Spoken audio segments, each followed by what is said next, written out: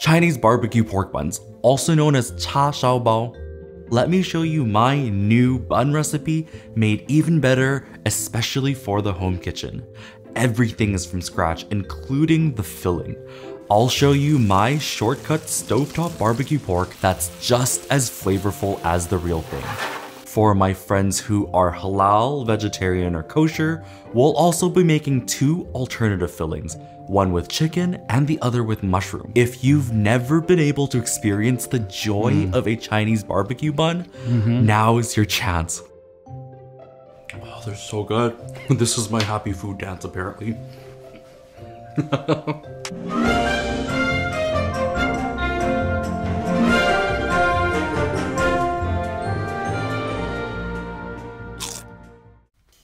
Hey there, I'm Sheldo and welcome to my kitchen. I'm so glad that we get to hang out today and make something delicious. There's a lot to cover though, so let's jump right into the recipe. First up, the outside of the bun. This is gonna be a super fluffy milk bread, and that all starts off with a tangjong. Into a microwave safe bowl, add 40 grams bread flour and 255 milliliters milk. Whisk together until thoroughly combined. Microwave on high in 30-second increments. In between, vigorously whisk any lumps away. This can also be done on the stovetop, just cook over medium heat, whisking constantly. We're looking for a pudding-like consistency which forms mounds when dropped onto itself. This pudding, also known as a tangjong, traps moisture into our dough, creating an extra soft and fluffy texture.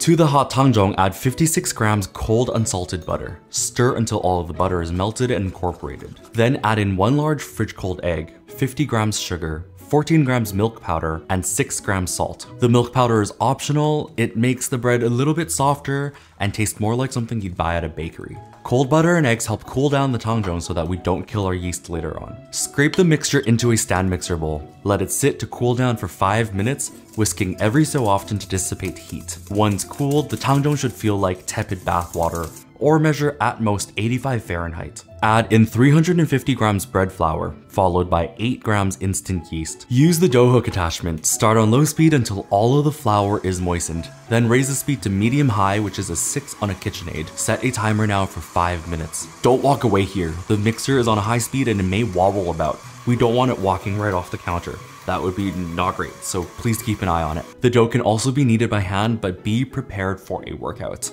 It'll take at least 10 to 15 minutes of vigorous kneading. After 5 minutes, stop the mixer and scrape out the bowl as needed. Set the speed to medium-low, which is a 4 on a KitchenAid, and continue mixing for another 3 to 5 minutes. The dough is ready once it's smooth and elastic. It should be able to be stretched gently into a thin translucent film. This is a sign of proper gluten development. Plop the dough onto the counter, give it a few final kneads, and arrange into a smooth ball. Add some oil to a large clean bowl. Spread the oil around with the dough ball itself. Then place it in the bowl smooth side up. Cover and set aside to proof until puffed up and doubled in size.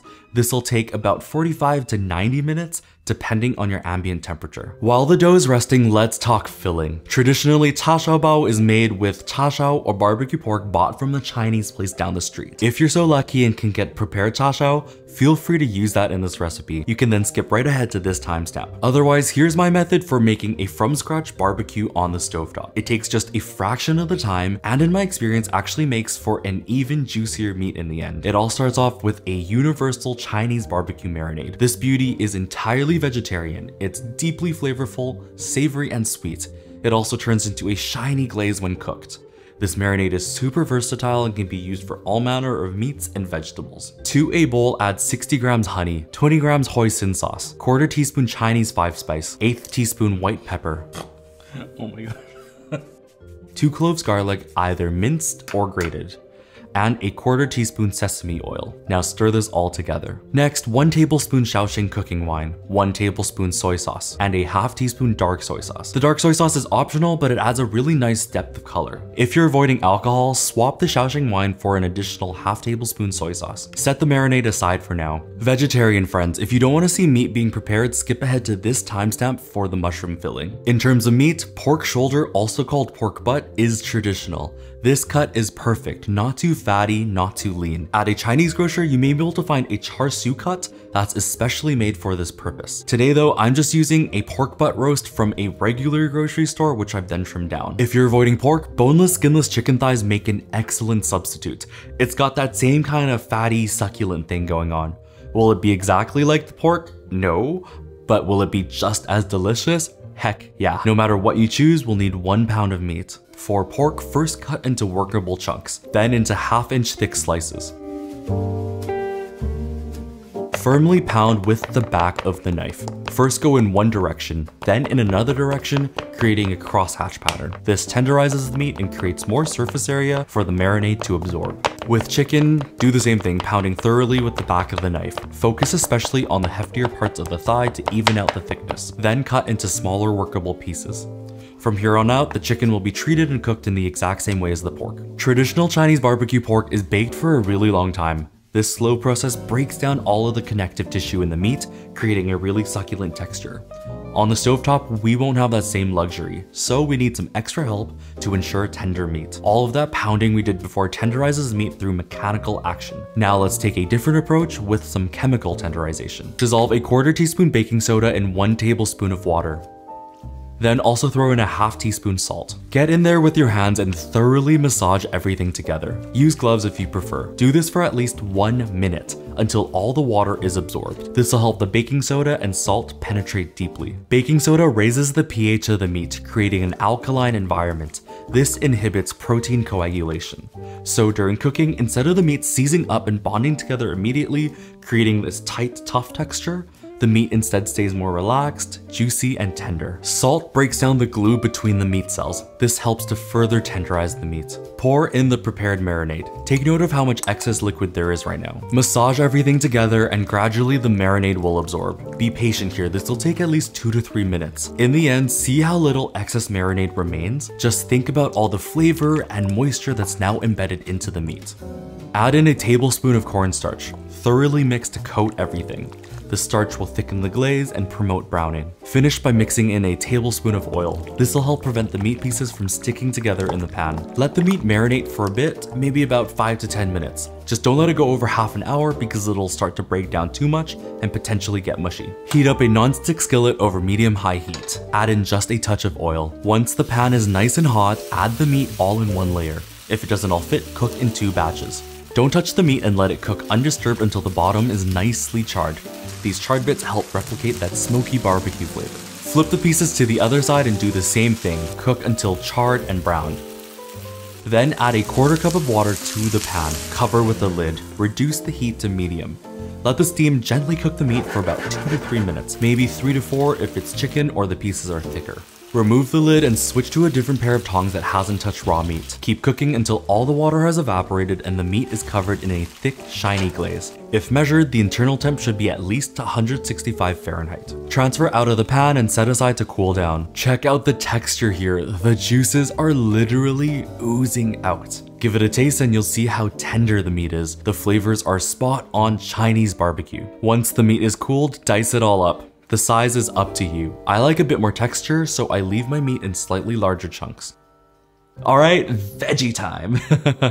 Let's make that mushroom filling. We're gonna combine fresh and dried mushrooms to get a full flavor and a varied texture. Take 5 to 6 dried shiitake mushrooms. Thoroughly wash away any surface dust.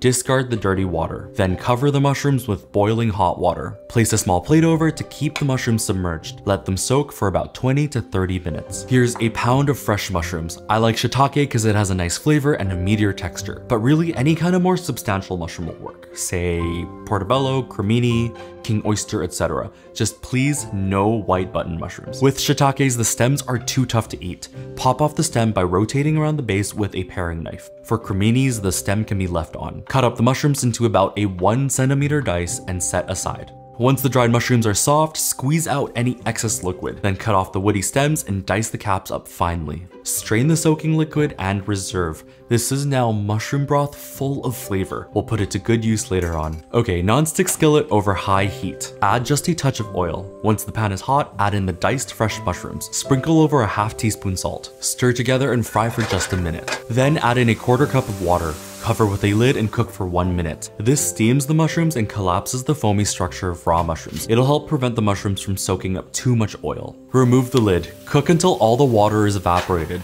Add in 1 tablespoon of oil. Throw in the diced dried mushrooms. Let this all cook together, only stirring occasionally to give the mushrooms a chance to brown. Once the mushrooms are browned, pour in our barbecue marinade. Lower the heat now to medium. Stir and cook until the sauce is reduced and nicely coating the mushrooms. Transfer out and set aside to cool. Whether pork, chicken, or mushroom, it'll all be folded into this filling base mixture kind of thing. It's super flavorful, full of aromatics, and has a thick gelatinous texture. It may not seem like the most appealing thing ever, but this is actually the secret which keeps the filling super luscious once it's in the bun. Combine 15 grams cornstarch, 15 grams potato starch, and 50 milliliters water. Stir together until lump-free. The potato starch creates a slightly silkier texture, but if you don't have it, just use all cornstarch, it'll be totally fine. Combine 20 grams honey, 1 tablespoon soy sauce, 1 teaspoon sesame oil, 1 tablespoon hoisin sauce, 1/8 teaspoon white pepper, 1/4 teaspoon Chinese 5-spice, 1/2 teaspoon chicken bouillon powder. Feel free to substitute with a 1/4 teaspoon MSG or a 1/4 teaspoon salt, and 1/4 teaspoon dark soy sauce. Then add 150 ml water or 150 ml of the reserved mushroom soaking broth. Dice up half a medium yellow onion. Finally mince about 1 inch of ginger. Use the same nonstick pan as before that's been wiped clean. 1 tablespoon of oil over medium heat. Saute the onion and ginger until the onion softens and begins to brown, about 5 minutes. Add in the prepared sauce mixture. Let it boil for 1 minute to wake up all the flavors. Drizzle in the starch mixture. Before using, give it a good stir because the starches will have settled to the bottom. Mix until a thick paste forms. Cook until the opaque starch turns translucent. Then turn off the heat. Add 1 tablespoon of oil and stir it in until smooth and glossy. Spread out the mixture onto a tray to cool down quickly. After about 10 minutes, combine the filling base with your filling of choice. Then cover and refrigerate until ready to use. Once the dough is doubled in size, we can shape our buns. Flatten the dough ball to press out some air, poke a hole in the center, then shape into a ring. Tear the ring apart to form a long log. Divide the dough into 12 equal portions. If weighing, each piece will come out to be about 60 to 65 grams. Shape each piece of dough into a smooth ball. Press out flat, then flip over. Gather together into the center and pinch together. Flip over again and gently roll with a cupped hand. Remember the order that the dough balls were shaped in. When not in use, keep the dough covered with a damp towel to prevent drying out. Now grab the chilled filling. It'll have further solidified in the cold, making it easier to work with.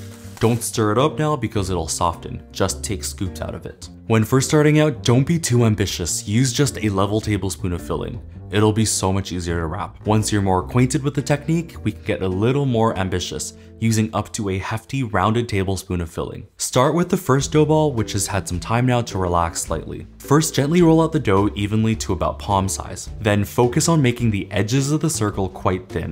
No need to worry about keeping it a perfect circle. Leave a thicker amount of dough in the center. The final diameter should be around 5 inches. The thinner edges prevent too much dough bunching up once it's all pinched together. Flip the dough circle over so that the smooth side is down. Hold it in the palm of your non-dominant hand. Dollop some filling neatly into the center of the dough. Really, you can use whatever technique you'd like to seal the filling in the dough. However, I like to do the helical folding technique of making a Chinese bao. Crimp the dough with index and middle finger, then hold together between index finger and thumb. Go all the way around the outside, pulling and crimping, gradually closing up the hole. Then once you've reached the end, pinch everything together to seal the dough. I'm using the thumb of my left hand to keep the filling centered and prevent it from spilling out. Anywhere the filling touches the dough, it'll inhibit the dough from sealing together properly. On this bun, I tried to use way too much filling. As you can see, the dough doesn't want to close up because the filling is spilled out. If this happens, just do your best to pinch it all together. The seam will be the bottom of the bun, so it'll be alright. Some filling may leak out during baking, but that can happen even if the buns are closed properly, so don't worry too much. Invert the bun so that the pinched seam is on the bottom. Lightly roll with a cupped hand to round out the shape. Be really gentle here. Place the shaped buns onto parchment-lined trays. Leave ample space between each bun. I like to bake only 6 to a tray. Cover the trays with a damp towel or plastic wrap and leave in a warm place to proof until puffed up and almost doubled in size. This will take anywhere from 30 to 60 minutes depending on the temperature of your kitchen. Prepare an egg wash by beating together 1 egg with a splash of cream or milk. With about 15 minutes left in the rising time, preheat the oven to 350 Fahrenheit with the racks in the top third and bottom third of the oven. Brush the buns with a thin coating of egg wash. Make sure to get all the way to the bottom so that everything browns evenly. Let the buns sit uncovered for the remaining 15 minutes to dry out the egg wash slightly. Right before baking, go in with another thin coating of egg wash. Finish with an optional sprinkle of sesame seeds for decoration. Bake the buns for around 18 to 20 minutes total. I'm doing just one tray at a time because it's easier to film, but with 2 trays, swap them top to bottom halfway through the baking time. The buns are done once golden brown all over. Check the bottoms, there should be nowhere on the bun that's too pale. Take the trays out and allow the buns to cool at least for 5 to 10 minutes before digging in. I know it's super tempting, but trust me, the filling is so hot right now, and I really don't want you to burn yourself. And there you go, baked Char Siu Bao, just like from the Chinese bakery. The bread outside is so soft with a sweet, buttery, milky flavor. It really does taste exactly like the bread from an actual bakery. And then we get to the inside, that luscious, glossy filling. My favorite parts are the little pops of ginger, which you can't find in a store-bought bun. The filling is what truly sets our buns apart. The pork is tender yet still toothsome, that classic Char Siu Bao experience. The chicken is so juicy, it's even more succulent than the pork.